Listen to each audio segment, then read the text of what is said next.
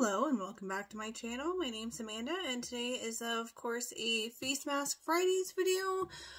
Apologies for not doing one last week. We had an emergency of sorts.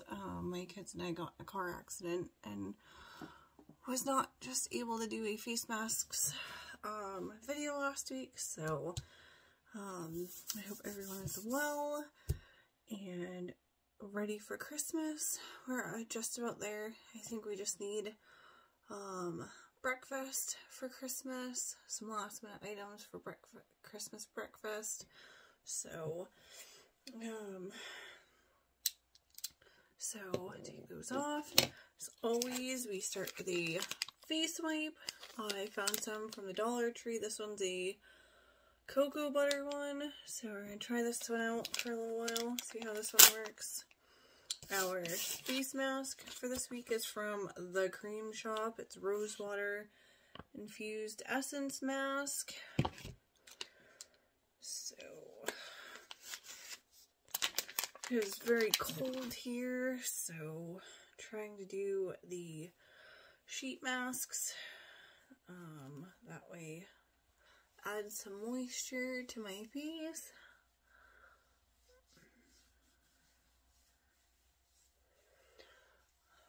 As I said, the only thing we really need for Christmas is breakfast. I think we're gonna do another turkey for Christmas dinner, just because in case we can't get a hold of a ham.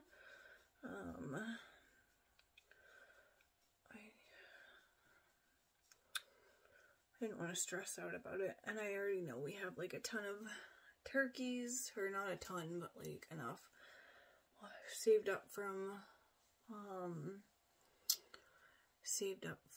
Thanksgiving when the turkeys were on sale. So if I just take a turkey out and use that, and then whatever hams I get, I'll probably save in the chest freezer. Maybe we can have like a ham dinner in like January or something. Alright, hopefully this is good. Tried to not stress out about it. This one's weird. It opens on the bottom instead of the top, so let's see how this works. Trying to make sure I don't stress out about it. Trying to make Christmas as stress-free as possible. I think our breakfast is going to be like a charcuterie board type thing. We have the in-laws coming over for a little while, so to make things easier on myself, I figured that would be like the best way to do breakfast. I can do like mini muffins and like mini pancakes and mini waffles the night before and just warm those up. And I'll do like cinnamon rolls or whatever in the morning, and then add like maybe bacon and stuff. Oh, this nose piece always gets me. Ooh, it's cold. Alright, here we go. Smells good. I can smell the rose.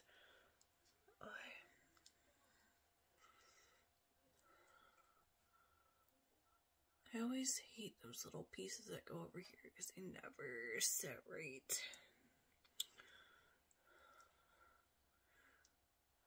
Alright, make sure we get under here. Like I said, I like these ones during the winter because my face gets really dry in the winter and then really sweaty in the summer. So these ones during the summer aren't that great just because like I'm always afraid that they're gonna make me break out, so saving them for the winter when I probably need the moisture is best. See, this is what I'm talking about, is they like fall down, they don't really stay anywhere.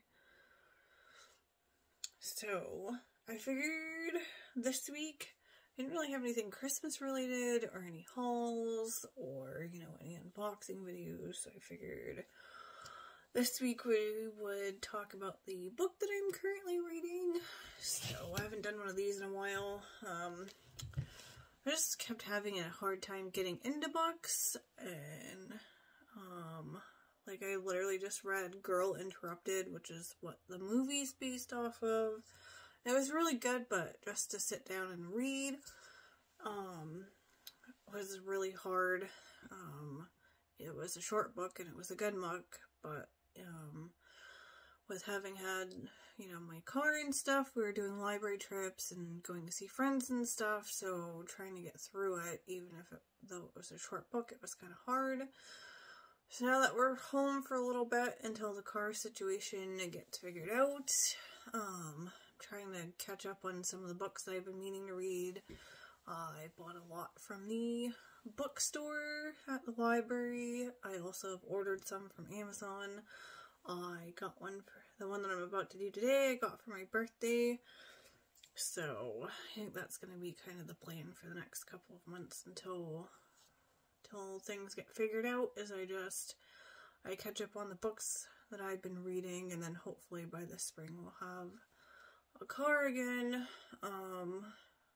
We'll be able to travel again and do other stuff. I know that 3 of the towns in our area all have like the free little libraries, so I've been doing the one like closest to my house at the library that we attend or, you know, use, and there's like 2 other free little libraries, so my hope is that like with the cold weather and not really wanting to drive in the snow and stuff anymore, that hopefully I will get through a lot of my books, and then we'll have plenty to kind of fill up the free libraries this spring. So I like doing it that way instead of just trying to like donate them to like Goodwill or something, so that way other people can kind of get enjoyment out of them. I know some people aren't like particularly crazy over them or whatever because they don't actually really like, I don't know. Like, I've seen some TikToks where people are like, oh, I don't really like the free little libraries because, you know, it doesn't really promote literacy or whatever, but it's kind of nice to, like it goes in the hands of the community instead of, like, people just selling them for profit. So, I'd rather pass it along to somebody else who'd be willing to read it other than, you know, I mean, I guess if you're giving it to a thrift store, they'd do it too, but people would want to read it, but I would rather do it the free library way.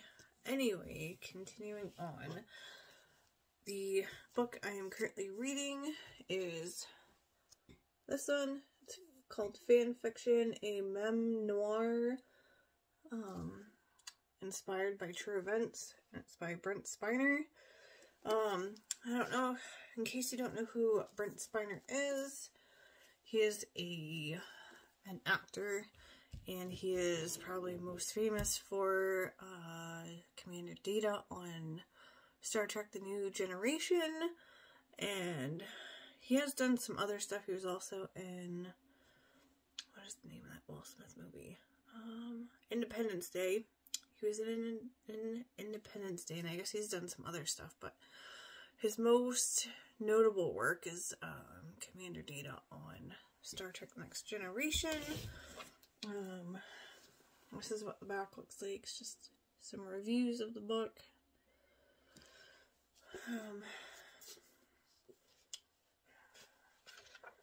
This is one side of the cover. If you can read that, it's kind of small still. It says, it's Los Angeles, early 90s. The explosive success of Star Trek The Next Generation has rocketed the cast to global fame. Everyone knows who you are, life is good. Or who they are, life is good. But one day while on set, the young and impressionable actor Brent Spiner receives a mysterious package in the mail. And when he finally gets around to opening it, it sets off a deeply disturbing mystery. Soon, bizarre and terrifying letters start to follow. Brent has no choice but to enlist the help of Paramount Security. But that's not enough. This is serious. The LAPD is needed too. Even the FBI gets involved. Someone needs to put a stop to this danger before Brent's life and career end up hanging in the balance. From a cast of characters featuring a cast of characters from Patrick Stewart to LeVar Burton to Trek creator Gene Roddenberry to those completely imagined. This fictional autobiography takes readers deep into the life of Brent Spiner. It tells an amazing tale about the trappings of celebrity and the fear Brent has carried with him in his entire life. Fan fiction is a zany love letter to a world in which we all participate, the wonderful and terrifying phenomenon of fandom. And then, this is what the back looks like. Picture of Brent Spiner.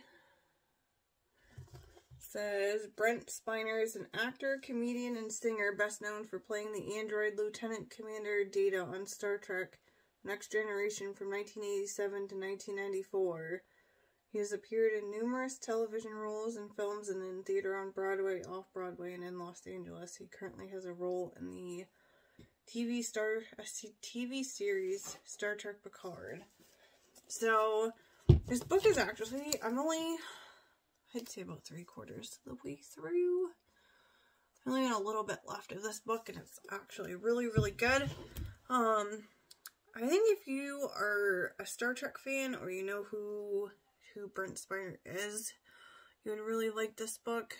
I remember watching like reruns and stuff with my mom growing up, and watching some of the episodes, and then my husband and I re-watched it later as we got older, and I wasn't like a huge Star Trek fan, but I loved like sci-fi. I'm more of a Star Wars nerd. But I loved like sci-fi and action stuff, so it was something I enjoyed growing up, and I think probably that fueled that love of like sci-fi and action type stuff. So I personally like it, and I also personally like his humor in it as well. His humor is kind of like, it's not bad humor or plotting humor or anything, but he definitely has like a different kind of humor than most people. There are a few like inappropriate parts where like he does stuff or whatever, but it's not like too bad.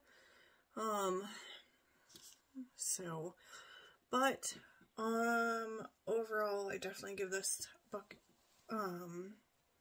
definitely think very highly of this book. Like I said, I think it's because I get the references and I watch Star Trek.